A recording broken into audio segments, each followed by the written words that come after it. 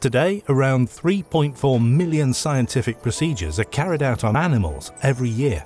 Most of these procedures are to improve understanding of human body systems, develop new medicines, carry out safety tests, and investigate diseases such as Alzheimer's and cancer. Animal experimentation began in the 17th century to learn more about anatomy. Animals were used as models of the human body. But animals are not the same as humans, so animal research can't always predict human responses. So what needs to change? We need to focus on human biology.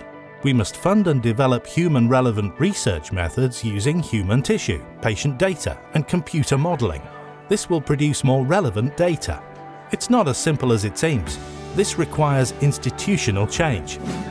Funders, universities, pharmaceutical companies, government and regulators need to prioritize human-based methods and challenge the use of animals in research. Advances in science and technology allow us to achieve new milestones and get better outcomes. Laboratory animals should no longer be the go-to research method. That's why FRAME exists. We believe that human biology must be at the center of modern medical research and testing. We're striving to eliminate animal suffering and provide better health outcomes for people. Help FRAME end the need for animal testing in medical research.